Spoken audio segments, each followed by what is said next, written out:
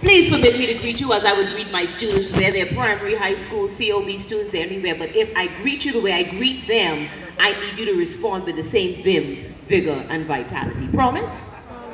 All right now. Good morning, Timmy Bethel! Suck it. Like it? Am I really in the Stingrays territory this morning?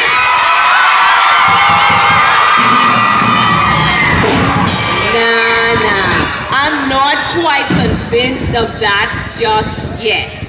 But I have a way to figure out if I'm in the right place. See, I'm gonna ask you a few questions, and I need you to respond in the affirmative. Just say, oh yeah, but you gotta say, oh yeah. Like them old Cat Island people, you gotta say, oh yeah. You gotta say it with some spout, say, oh yeah. Now when I ask you the question, say, oh yeah. And my drummer give me some tune. Oh yeah. And let's keep them, I need the beat. Okay, they're ready.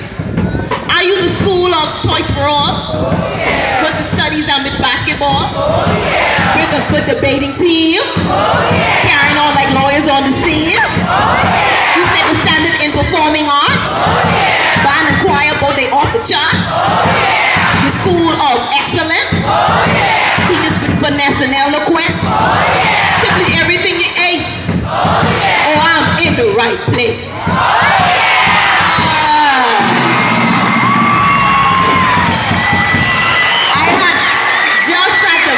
Sure that I'm in the right place.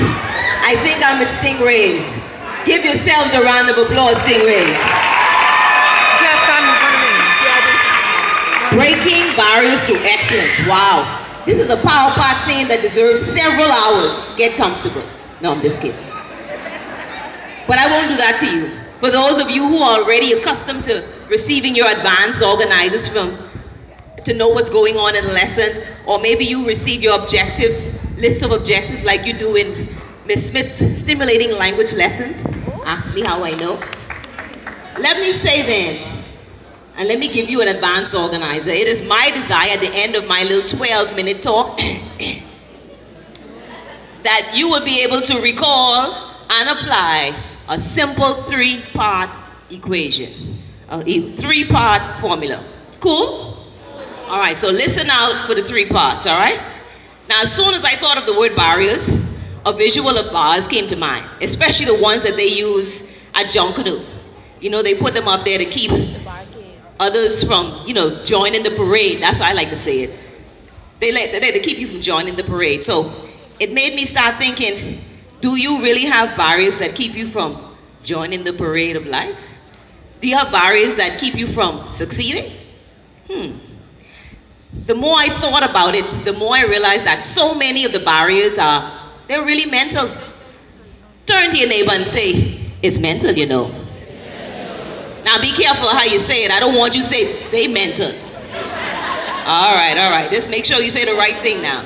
Honestly, there are lots of things that hold us back, but they start in our minds. You know what I'm talking about. The barrier of low self-esteem. I can't wear pants because I don't want anybody see my knock me. The barrier of people's expectations. My parents then tell me I better get a job because ain't nothing happening for me otherwise. You know, the barrier of perceived financial lack. True, my peeps don't have money for me to go to college, so why bother? The barrier of past hurts and feelings. Boy, I ain't trying that again. I remember what happened the last time, but ain't no one gonna embarrass me. The barrier of your own environment. Well, you see where I live? What you expect, boy? You expect anything different? Everybody around here doing that. The barrier of excuses and negative thinking. I can't do that because, and you fill in the blank. You get the point, right? Yeah. And believe it or not, these are just examples I got from my own life. I don't know what y'all on. My own life. See, I'm a PPP too. I'm a proud product of the public school system. I'm a PP.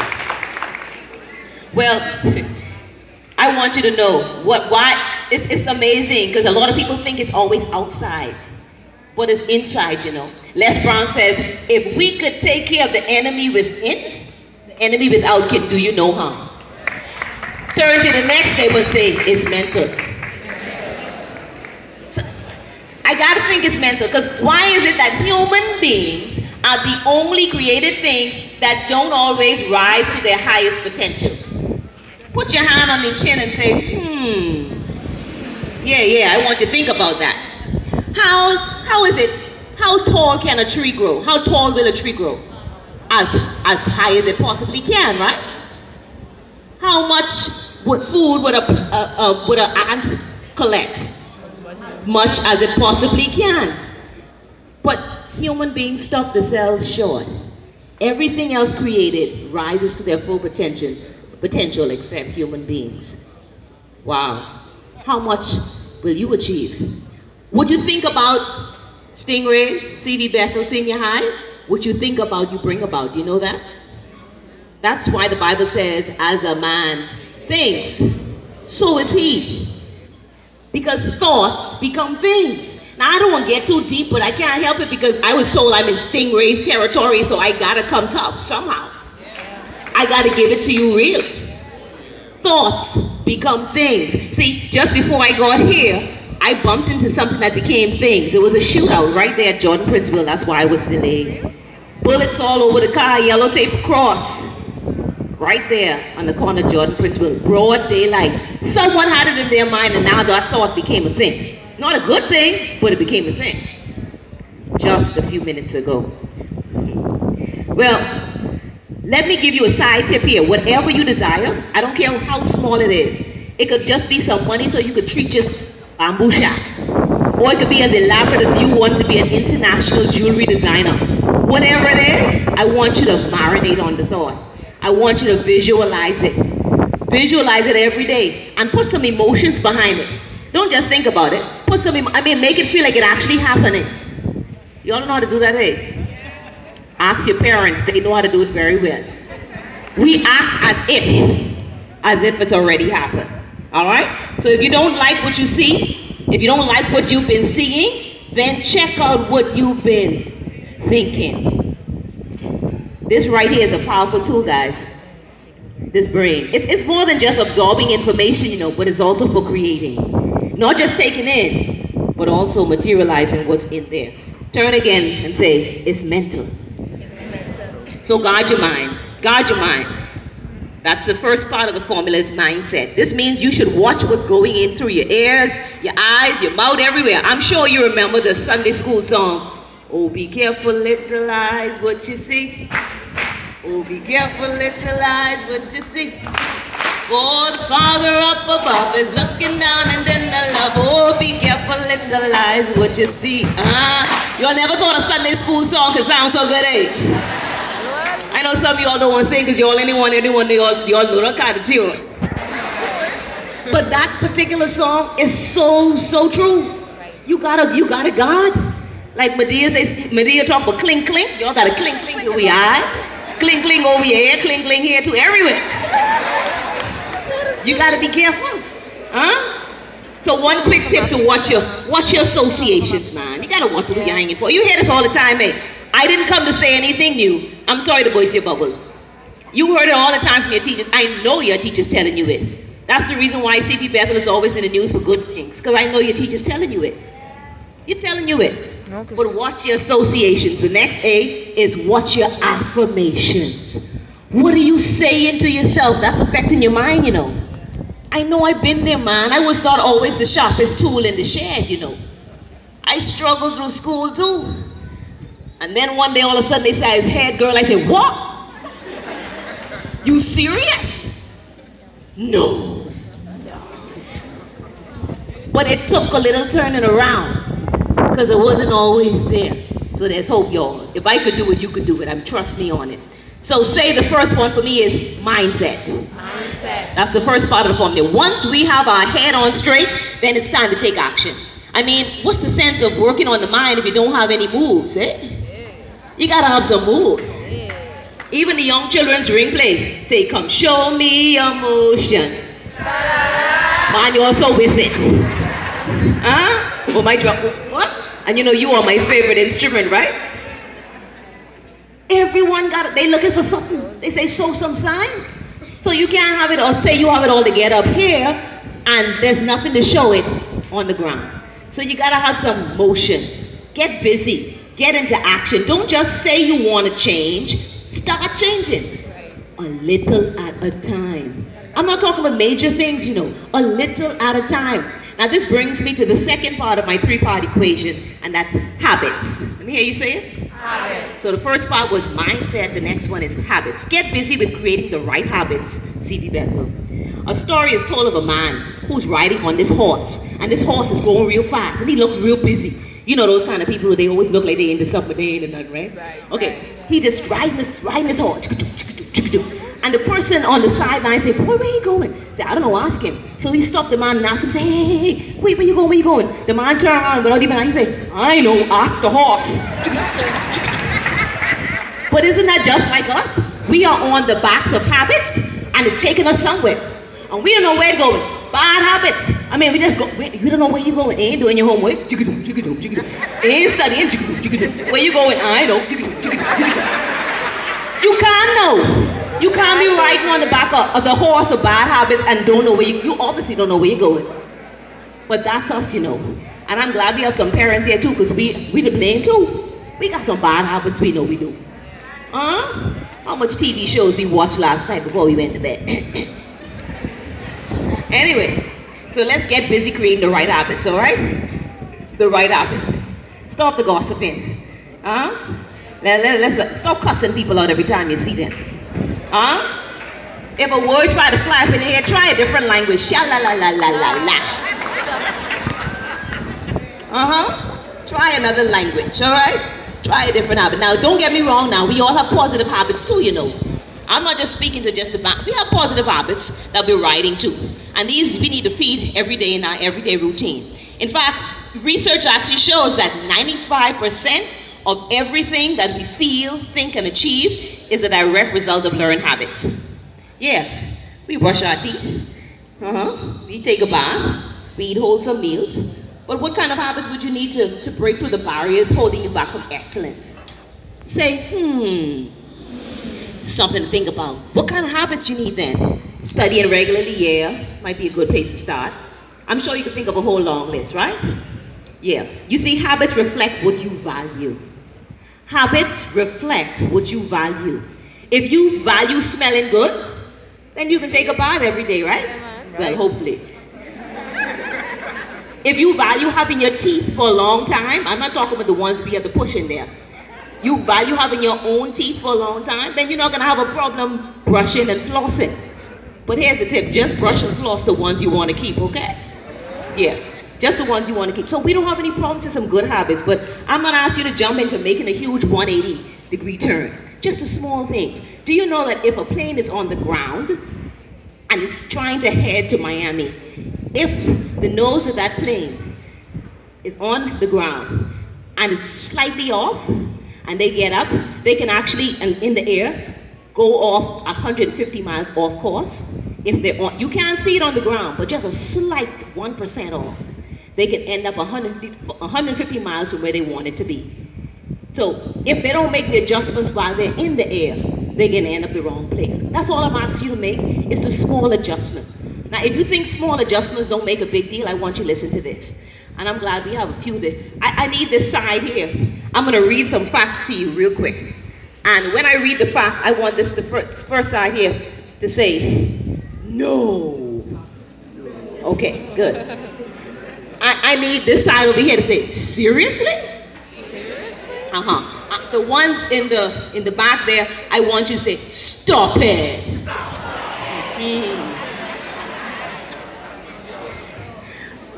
We have a pin over here. I want you to say, for real?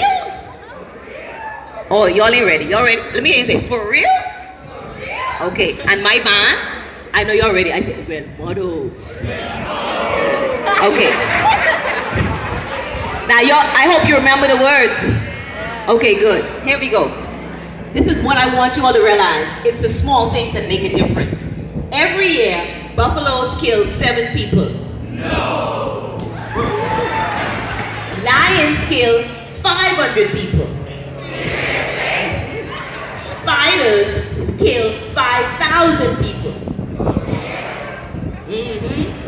Scorpions kill 7,000 people. And then surprisingly, mosquitoes kill 2.7 million. I love these people over here. You see that? Those huge animals killing thousands, but when we get to the mosquito, 2.7 million. So don't tell me the small habits won't make a difference. Don't tell me the small habits won't make a difference.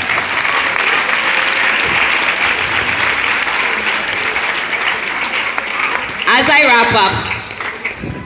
I wrap up, you've got to replace these bad habits with some positive ones. Just make some small corrections.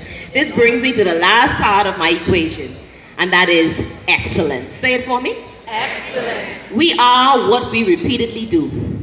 Therefore, excellence is not an act, it's a habit. Aristotle. I want to challenge you to do these little habits with excellence. Whatever you decide to get busy doing. Don't just get in the habit of doing your homework, but present it neatly. Don't just participate more in class, but do it respectfully. Excellence requires that you go the extra mile. Excellence requires that you go the extra mile. In fact, you have to exceed expectations for you to excel. You gotta go. And you know, it's all about attitude. You can walk in here, and you can walk in class a certain way, and then you can walk with attitude. You know what I'm talking about with attitude. Sometimes it's not so good, but excellence has a certain spirit about it. It's a spirit of excellence. So you gotta do things, but do them exceptionally well. All right? And that's the final component of my formula, which is habits plus mindset times excellence equals whatever you desire. Whatever you desire.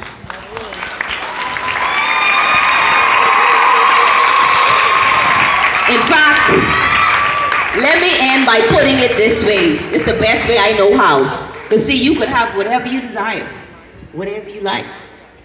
And remember, habits, say it for me, habits, plus mindset, times excellence, equals whatever you desire.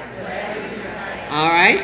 So, if we can get a little bit more volume, I'm going to put it in a way that hopefully you would remember it. Notice, I think T.I.'s version is a little bit better. What you say? Habits plus mindset times excellence. That's all you need to make sense. You could have whatever you like. You could have whatever you like. Yeah. I gotta take it up.